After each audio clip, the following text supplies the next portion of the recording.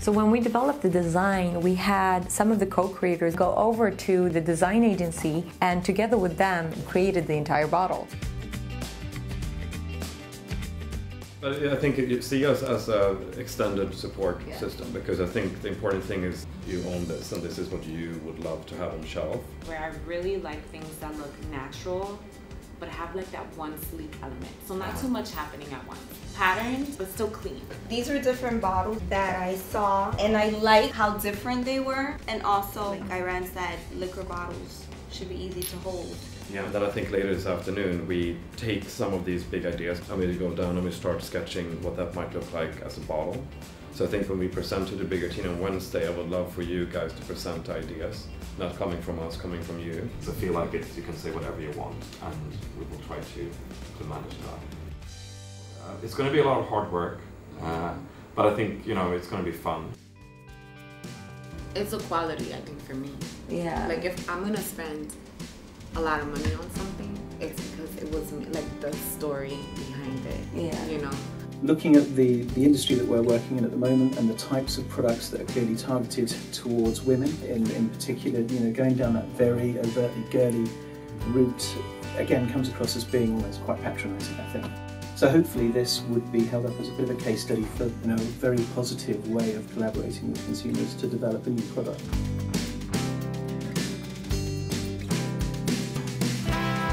Today I did something I love to do. I created mood boards. I thought about colors, I thought about fabrics, I thought about people and places and had a theme, and I put together a whole bunch of visuals to show what that theme was.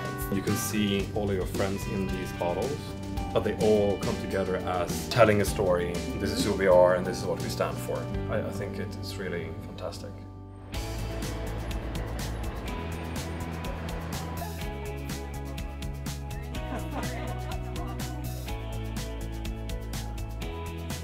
And I think, you know, going into this, I was like trying to keep a straight face. It's gonna work. It's all gonna go well. But I'm not sure I was really expecting it. So it's really exciting to be here now. I look forward to seeing what you guys have. And then Michelle is reviewing it more from a feasibility standpoint. And usually the answer is like, no, we can't do that. Go back to the drawing board.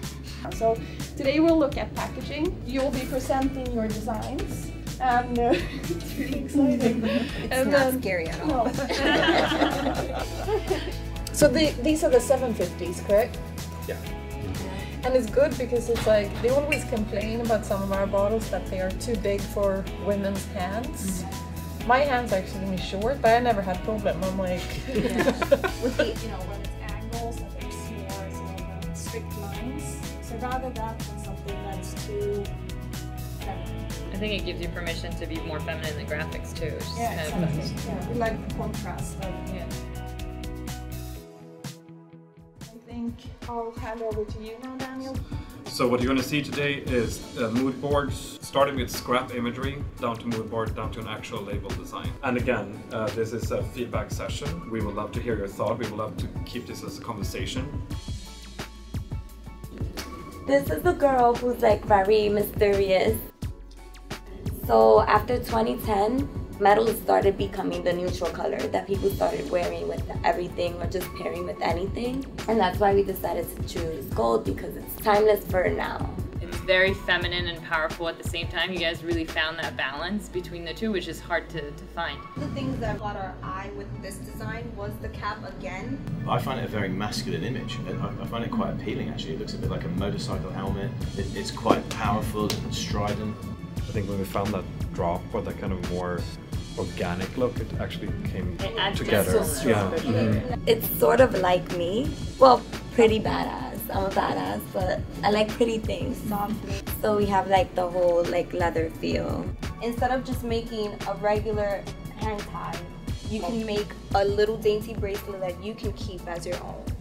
There's something really powerful about a memento that is an equity of this brand. All of our mood boards illustrate what inspired us and then who inspired us. So she's the girl that shows up at the party by herself. She's not timid. She marches to the beat of her own drum. Like the whole like logo here, we decided to be handwritten. It's the freedom of expression when you write your own thing. Self-made doesn't have to be solo, but you still have to have your own identity. I think that notion of self-made doesn't have to be solo really comes through in this concept. I feel like it's saying a lot, even just with the design about the organic process and how this all comes together. The way you guys talk about these ideas with so much passion, I feel like we're on a really good track. Really impressive in a new way. I mean, all of these ideas are brilliant. Just have to say, I'm so impressed. You've done such good work. I haven't seen it before. No, for sure. me neither. It's really refreshing. Yeah, it is.